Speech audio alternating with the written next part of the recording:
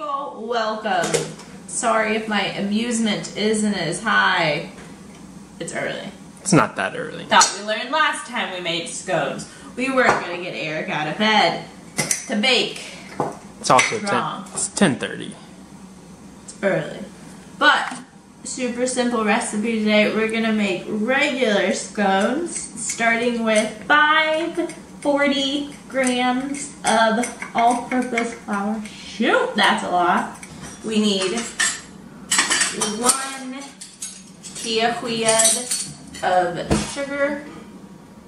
Well, let's go like that. Not a lot of sugar, so basically this is super healthy. And then a teaspoon of salt, 4 teaspoons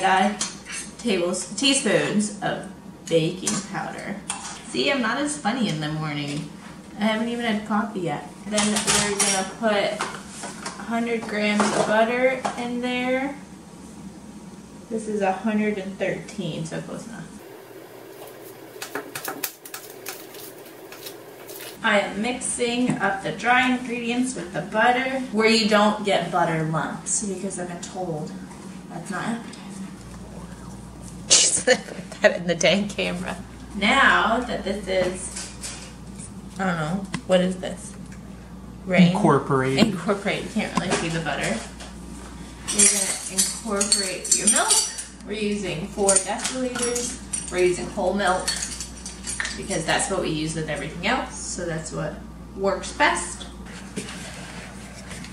This is supposed to make a total of 3 cakes, and then you cut each cake into 4s, which totals 12 cakes. Or like 12 little scones that you get to eat. But instead the dough is supposed to be sticky before you put it out on the table, which it was. Which is now. It's a log. Now, we'll do the 3 cake thingies. I feel like the beauty with scones is that it doesn't have to be perfect. There, right?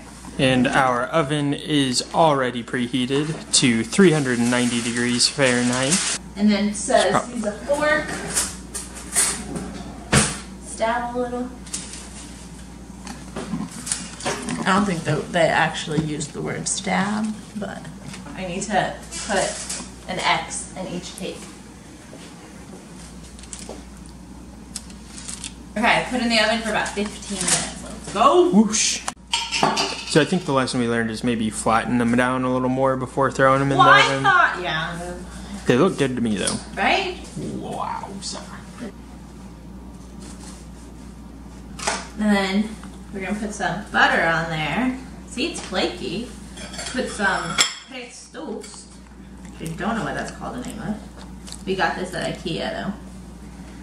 It's in the refrigerated section. Amazing. Do you know that IKEA has a food section? The amount of people I've had to introduce the IKEA food section to is absurd.